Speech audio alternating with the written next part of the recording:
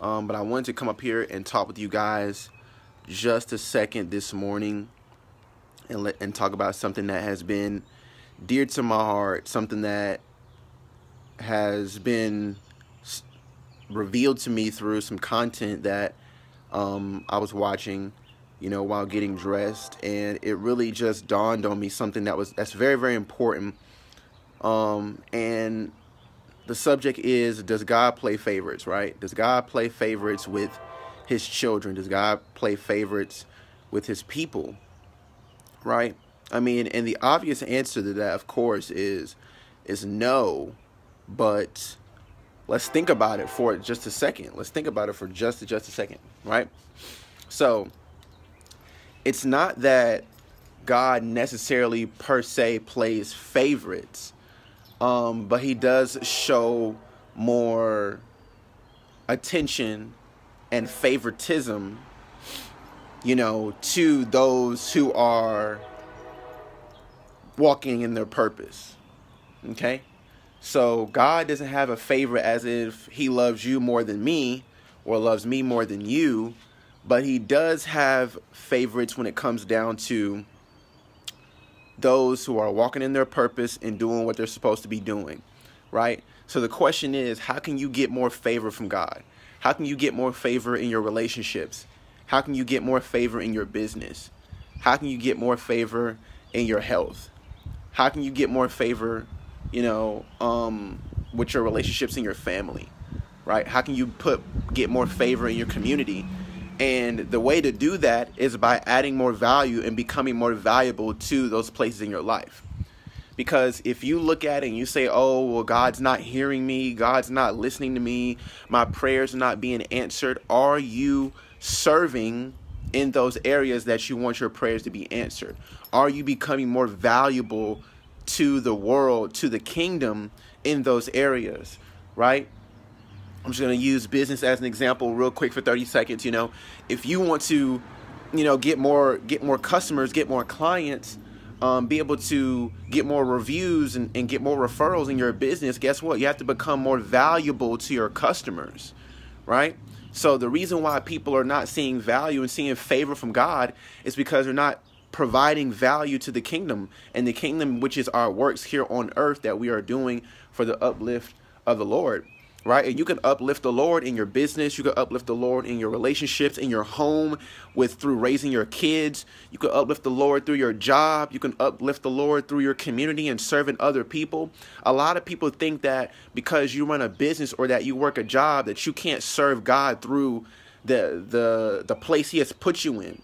Because if you can't take the tools and the gifts and the talents, right? Right, this is a story in the Bible, right? There were God had given these men. He gave one man 5 talents, he gave one man 3 talents, and he gave one man 1 talent. The guy with the 5 talents, he went out here and multiplied in the earth, and he was fruitful with his talents. The guy with only 2 talents, he was out here and became fruitful and multiplied in the earth with his only 2 talents. But the guy that only had 1 talent, he took his talent and he buried it in the ground, because he compared what he had versus what the other man had. And the problem is not that God does not love you or God is not hearing you, but it's that you're not becoming fruitful with the things he has already given you, right? You're not becoming fruitful in your household with your family. You're not becoming fruitful in your marriage. You're not becoming fruitful in your business, right? You're not producing on the level that God has called you to produce with what he has given you. And that's not being fruitful, right? If I have 12 seeds and all those seeds create apple trees, and I only plant 1 seed and I only get 1 tree, I'm not being fruitful, because I have 11 other seeds that need to be planted. Okay? I have 11 other seeds that need to be planted. So I'm not being fruitful when I'm only going 10% of what I can produce. You're not being fruitful when you're only doing 20% of what you can do. You're not being fruitful when you're only giving half the effort. You're not being fruitful when you're only giving 70%. See, the reason why, guys, I'm going to go ahead and give you guys the sauce. I'm going to give you the game. The reason why my business has been growing every single day in the past 30 to 60 days, just like this, just new people, just new clients. People are being blessed in our opportunity is because 30 days ago, 60 days ago, 90 days ago, when no one was watching, when no one wanted to use my service, when no one wanted to get their credit repair fixed, when no one wanted a new opportunity to build their business, I was still being fruitful. I was still getting up every day and contacting people. I was still getting up and pursuing meetings. I was still getting up and doing YouTube videos, over 200 videos on my YouTube page, over 200 Facebook Live videos on my Facebook page. I have close to over 100 TikTok videos of content. I was still being fruitful. And now the Lord is hearing me. Now the Lord is seeing that, okay, my son, you're being consistent. You're going through the plan. You're applying the pressure. Now it's time for the floodgates to open up. And that's what you guys need to do. See, a lot of you guys are only wanting to be fruitful and bless others when you have the attention, when the spotlight is on you, when you get to be the center of the room, when everyone's got their eyes on you. But you got to be fruitful through the valley and the shadows of death. Daniel said, though do I walk through the valley and the shadow of death, I shall fear no evil. Because who?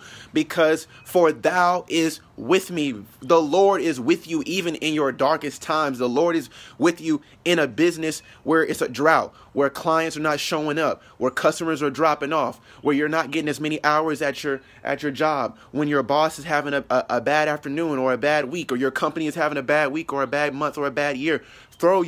Even though you are walking through the valley, thou is still with you.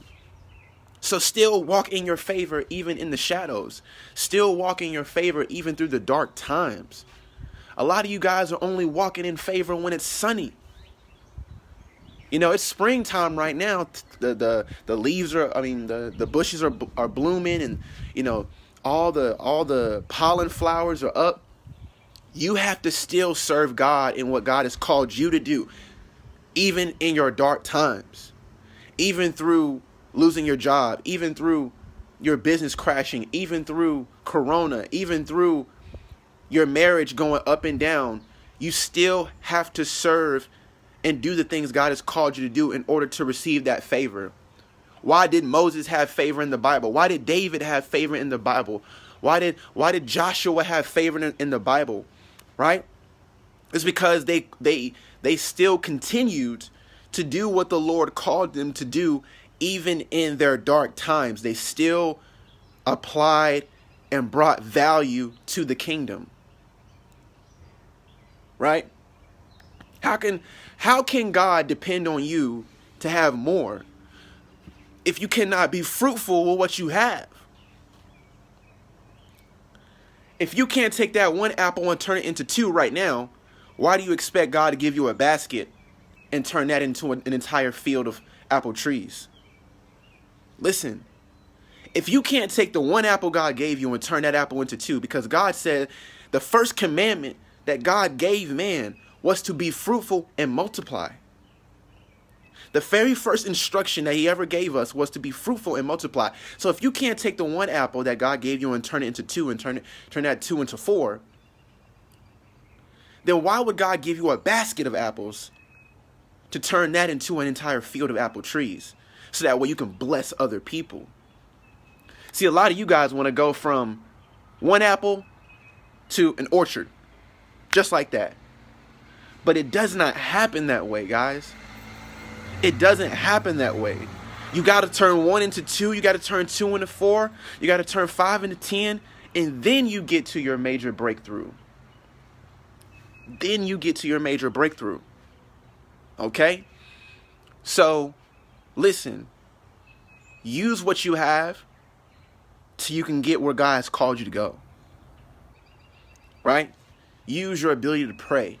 Use your ability to be able to give value to other people in this world, right? For you guys that have a business, use social media, put out content, put out value, network and build relationships with other people, and provide value to other people. Be a blessing to somebody. You want God to bless you, be a blessing to someone else. Be a blessing to someone else. Okay? So, Hope you guys got some value out of today's video.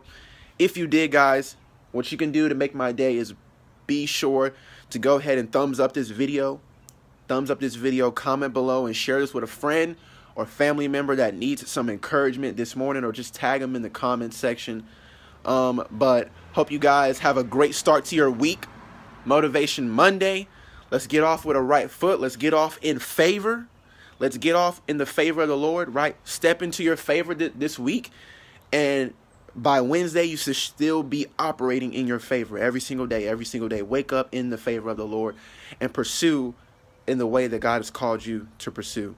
Love you, my friends. Take care. Stay blessed. And I'll see you guys for the next video. Peace.